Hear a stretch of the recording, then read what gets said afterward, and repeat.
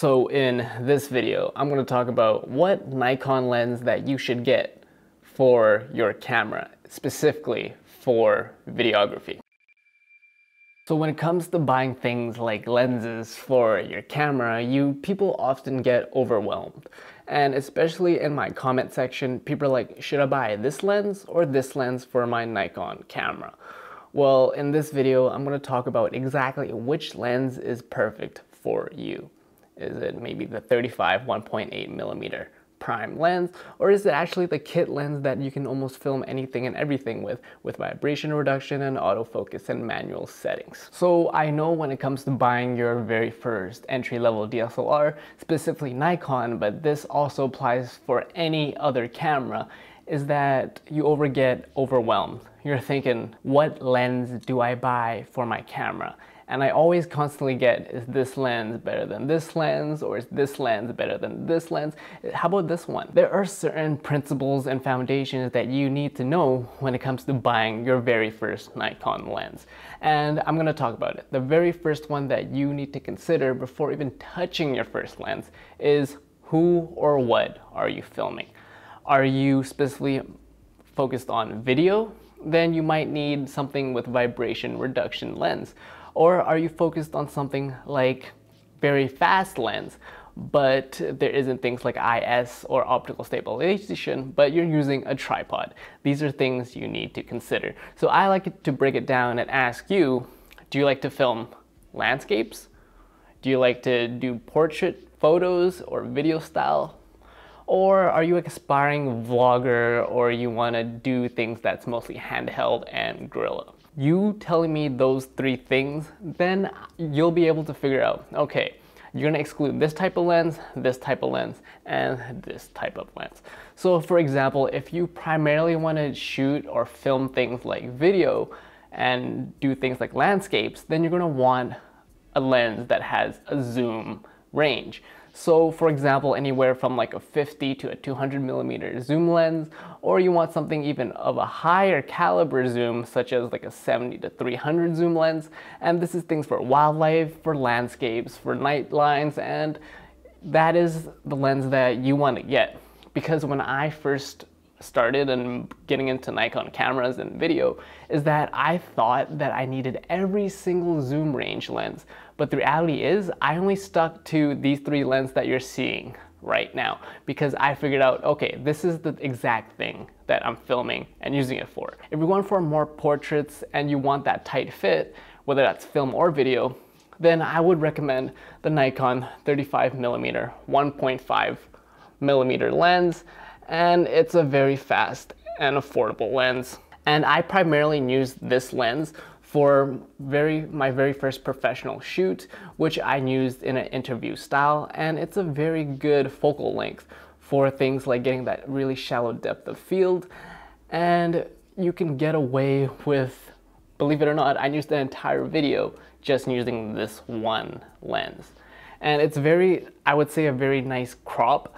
And overall, fast lens, I think everyone should have one of these within their arsenal. So if you shy away from landscape filming or shooting and you want to do more portrait style, I would usually recommend the 35 millimeter or the 50 millimeter 1.8G within the Nikon Nikkor series. But I do not recommend this for vlogging because the crop factor on this is way too much. Let's say you picked up the Nikon camera and you're more along the lines of a vlogger, or you want to do a very intimate, like a testimonial type of video where you're sitting in front of a camera, then you don't want something along the lines of a 70 to 300 millimeter range, which is made mostly for landscapes, let alone you don't want something that's 35 millimeters, that's way too close in your face if the camera is literally handheld. So you would want something within a focal length of 18, anywhere from 10 to 18 millimeters. And when you pick up your Nikon lens, chances are this will be your very first lens that you ever get. And yes, it is the Nikon kit 18 to 55, 3.5 to 5.6 varying aperture lens. And this lens I actually still use to this day, and you would be surprised what you can actually do with this lens. It has awesome things like vibration reduction, which is great for run and gun, and There are downsides of things like having its variable aperture range. In other words, if you zoom in, you lose stops of light. But for the amount that you're getting this, especially if you buy it with the kit and body combo, this lens is only around $100, and it is a great place to start for your vlogging needs. If you have a little bit more money to splurge and you're a vlogger or you're talking head type of videos where you're doing professional business, or you're pretty much where you're literally an arm's length away from your subject or talent, then I would also recommend what I use is my upgraded lens from the kit lens, what I'm using right now to film this, is the Sigma 17-50 2.8 aperture lens. And this lens is it's a constant aperture lens when you zoom. In other words, if I'm at 2.8 aperture at 17 and I zoom it out to 50, I'm still at 2.8. And I would recommend this not necessarily as like a vlogging lens, because this is very heavy glass. I would recommend this if you have a home studio, fast aperture, and you're roughly the same distance.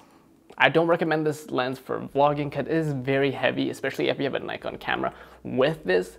But I would recommend this lens if you want a little upgrade from your kit lens, if you do like home YouTube style videos, or you're pretty much doing any type of testimony videos, because yes, it does go up to 50 millimeters, which you can get nice shallow depth of field, as well as a tighter frame for anything like interview videos. I've used this for interview videos. I've used this for close-up shots of food videos for companies.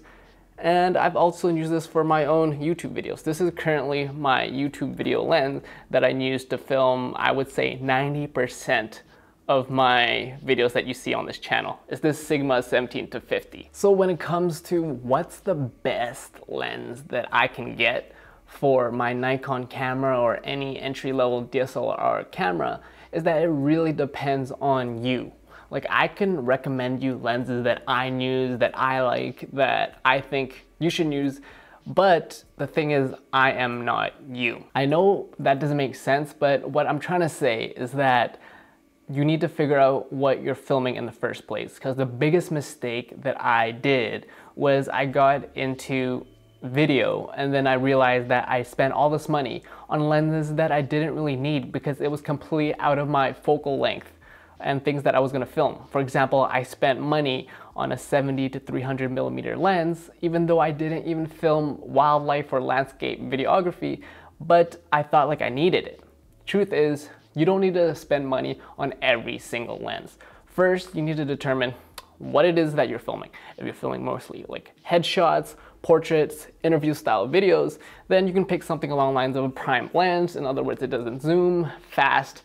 I recommend the 35 1.8 millimeter lens.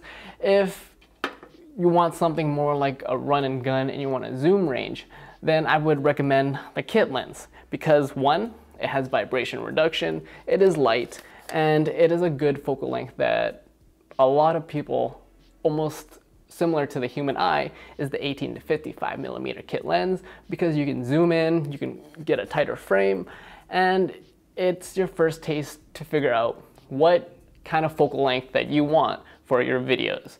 And lastly, and surely, is that the lens that I'm using right now is the 17-50, which I currently use, which I recommend if you want to do talking head videos or any type of videos where you don't always have the best lighting and you want a fast lens. This is something that's budget friendly. So when it comes to buying your very first lens on top of your kit lens, you need to figure out what it is you're filming and then narrow it down from there.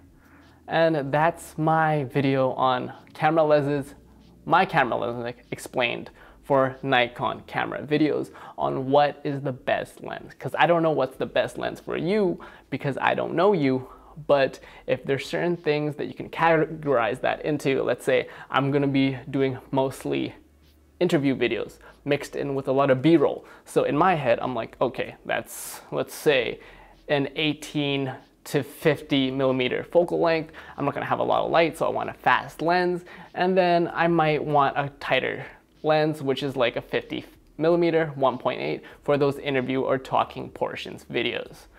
So that is my video on camera lenses and what's the best Nikon lens. It really depends on you and your budget and a bunch of other varying factors, and these are my recommendations. My name is Peter. You're watching Broke Visionary Collective. We all start with nothing, but you can always create something.